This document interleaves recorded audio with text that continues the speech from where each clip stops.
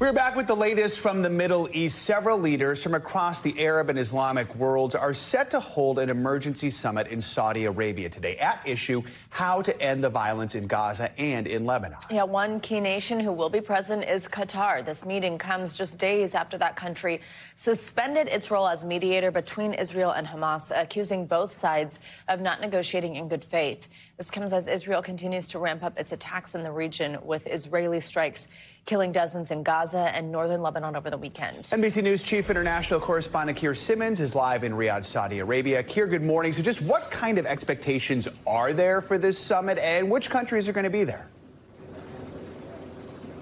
Well, it's a display of unity, really, by 80 countries from the Arab and Islamic world.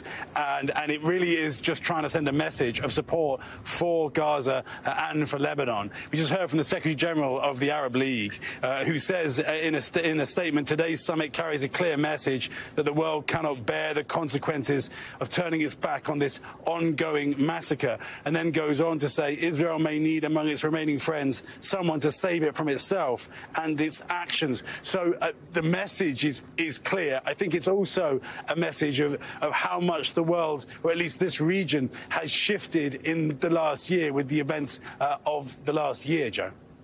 And Keir, the U.S., as I just mentioned, asked Qatar to kick Hamas representatives out of Doha. That was about 2 weeks ago, which has effectively stalled any negotiations. Why did U.S. officials request that? And is there a sense that neither side is looking to make any progress towards a deal?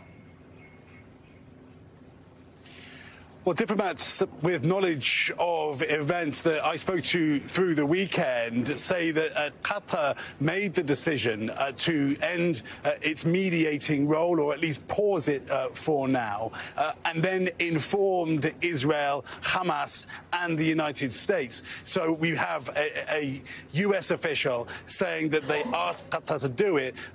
Then we have a diplomat with knowledge suggesting that effectively it was a bit more of an independent decision by Qatar. But what that diplomat does say is that this is about the failure, he says, of Israel and of Hamas to negotiate in good faith. And there is a suggestion from an official statement from the Qataris that they will reinstigate the negotiations. Kind of, if there's any point, if there's a chance of making some progress. Keir, we also have to talk about what's happening here. President-elect Trump getting ready to return to the White House. Republicans will have control over foreign affairs. How are leaders in the Middle East and Israel responding to that? What kind of signals are they sending?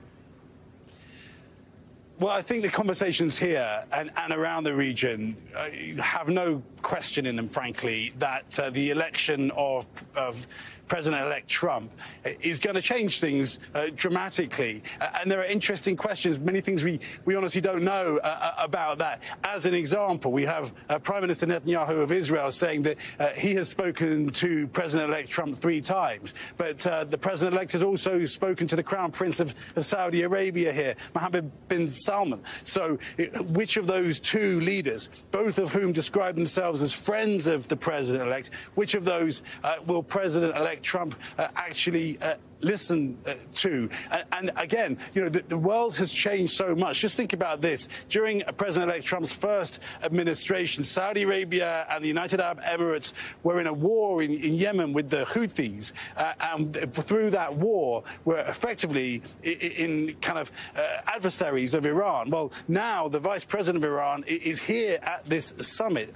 The Crown Prince of Saudi Arabia spoke to the president of Iran, Pezeshkian, just yesterday. So the alliances have shifted, the partnerships have shifted. Saudi Arabia trying to play a more diplomatic role in relation to Iran.